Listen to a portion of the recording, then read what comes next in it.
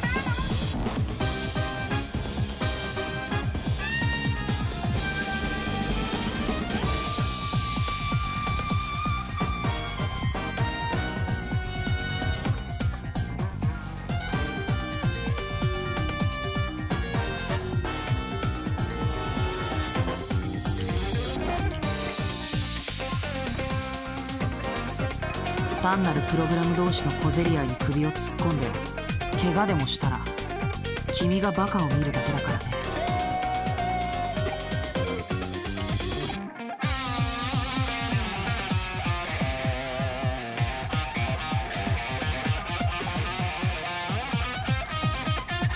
君がそう決めたなら好きにするといい。あとは追うなら何でも。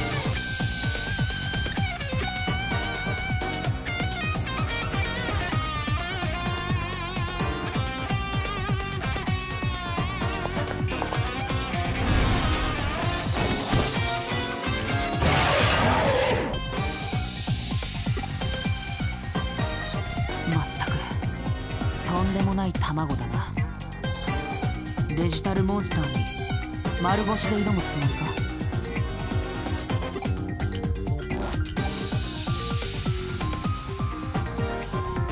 本当に物好きだよ君は。いやただのお人よしか。奇遇だな。僕もそれなりに物好きでお人よしなんだ。まあ君は何もしなくても構わない。ただ見ていればいい。誇り高きハッカーの力をね。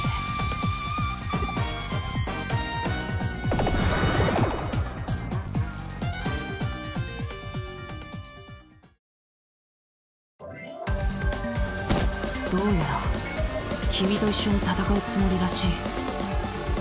随分と手順は狂ったがそのデジモンは君のものだ。しっかりと指示を出したりプログラムを使いこなせ。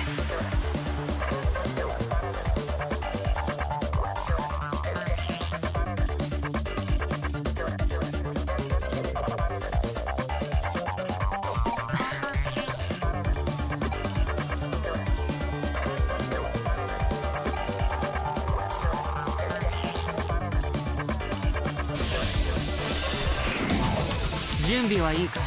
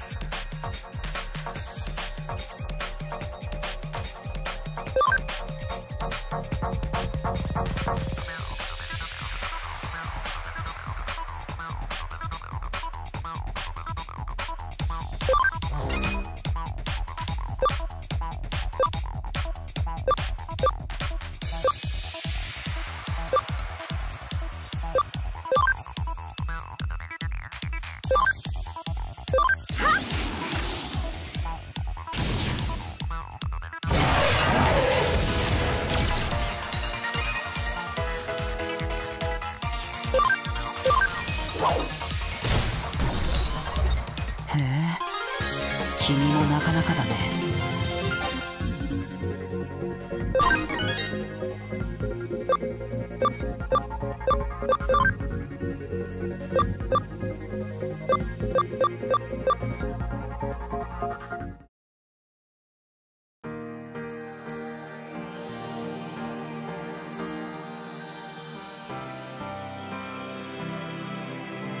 デジモンキャプチャーのスキャンを介さずにデジモンが手に入ることは稀だ。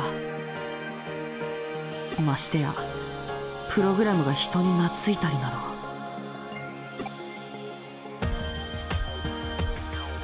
ど。なんとも奇妙な光景だ。君はハッカーの中でも相当イレギュラーな存在になるだろう。ともかく卵は帰った。それじゃあ僕はそろそろ消えるとしよ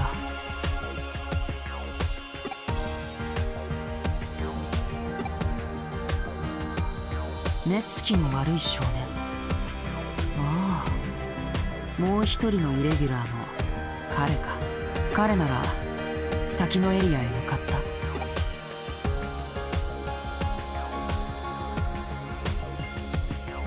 そこはかつてエデンのエントランスだった古いエリアだ。その証拠に初期タイプのログアウトゾーンも残されたままだ。今はプロテクトでロックされていて使用できないが、あの程度のロック。そうだな、ここから帰りたくなったらそのログアウトゾーンを使うといい。目つきの悪い彼なら問題なく解除できるはずだ。彼の腕が落ちていなければ。なぜ驚く？まさか。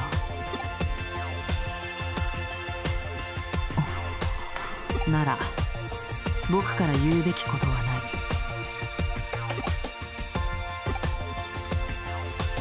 そういえばまだ名乗っていなかったな。僕はユーゴ、チームザクソンのユーゴだ。君が誇り高きハッカーを目指すのであれば我らザクソンを訪れるといい。扉はいつでも開いている。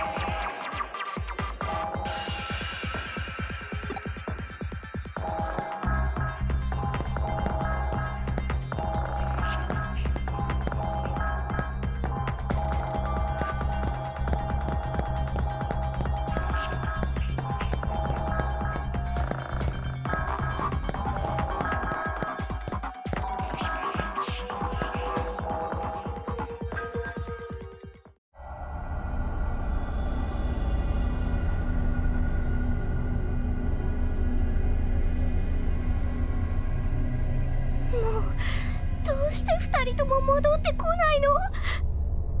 ひょっとしてハッカーに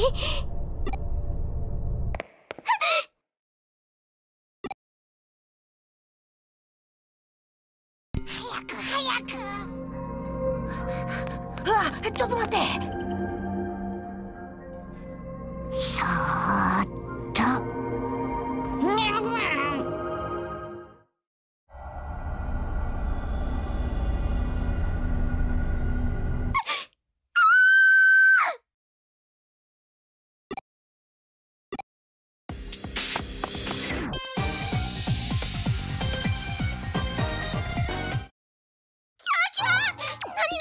君たち。ねえねえ、君誰？喋った？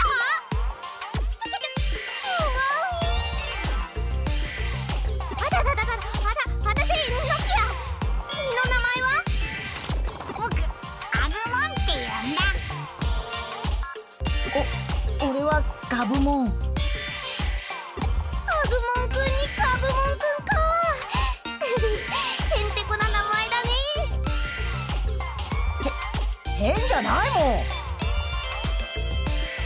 君こそ変な名前だ。ふんだ、変じゃないもん。あれ？どうしたのかな。私のお顔がキャワすぎてフリーズしちゃった。なんだか懐かしい匂いがする。私？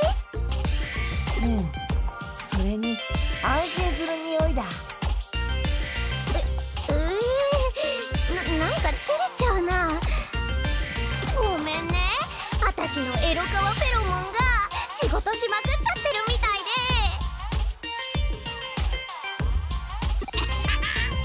やっぱり君変だ。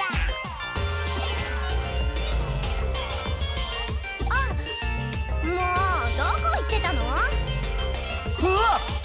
また怖い人？